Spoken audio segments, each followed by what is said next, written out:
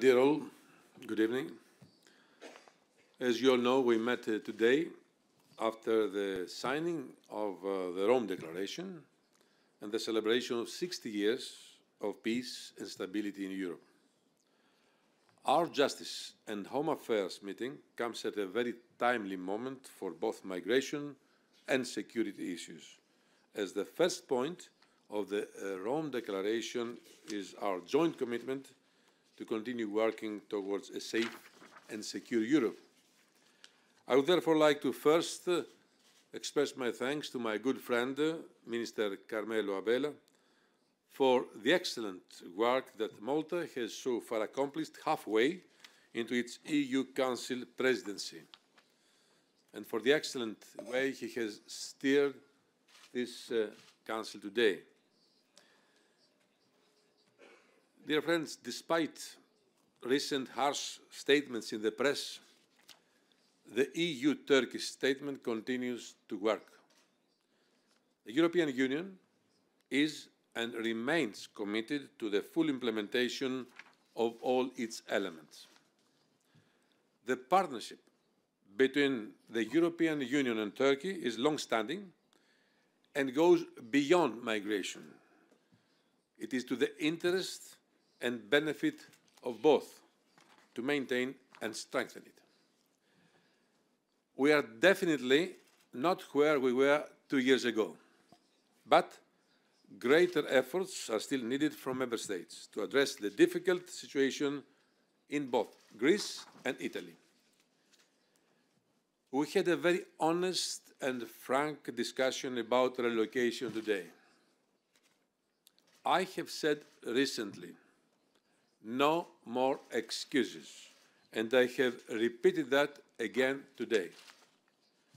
There should be no more talk about relocation, but delivery.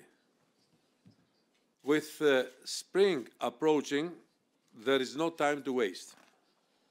We have to reach 3,000 relocations per month from Greece and 1,500 from Italy. This is also why we are working hard, together with the Maltese presidency, to strengthen our cooperation with North African countries in tackling the migration flows on the central Mediterranean route. Stabilizing Libya is essential. We are supporting the capacity building of the Libyan Coast Guard and of border management and reception facilities, as well as development projects that will benefit local communities and build their resilience. We also had a frank exchange of views on our efforts to improve the return system within Europe. The rules on return exist for years already, but should be better implemented in a coordinated and effective manner by all Member States. If we want to improve our migration policy overall, reduce irregular arrivals, protect those in need, stepping up return is a crucial piece of the puzzle. We have to make clear to prospective migrants who are not in need of protection and who do not have a right to stay in the European Union that they should not undertake a dangerous, perilous journey to arrive in Europe illegally. Last week, I was in Warsaw, in Poland, to visit the headquarters of the European Borders and Coast Guard. I am glad that the operationalization of the European Borders and Coast Guard is on track. Right now, 1,350 officers are deployed on the ground. Together with the Member States, we will pursue our efforts to address the outstanding gaps. This is key both for migration and security.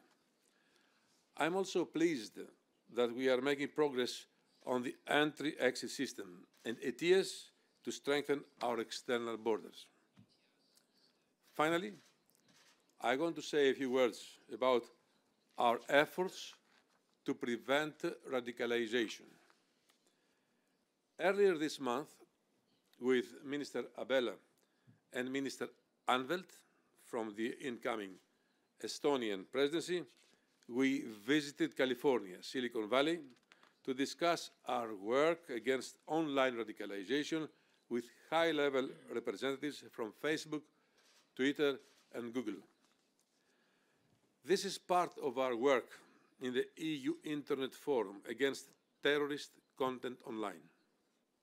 This visit consolidated the strong partnership that has been developing over the years with major internet companies in the forum. The battleground to fight terrorism is shifting increasingly online today.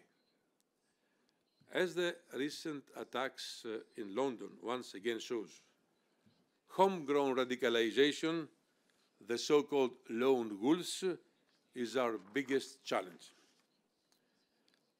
I would also like to point out that this, once again, demonstrates that migration and terrorism are not related, contrary to what some political voices are saying in Europe.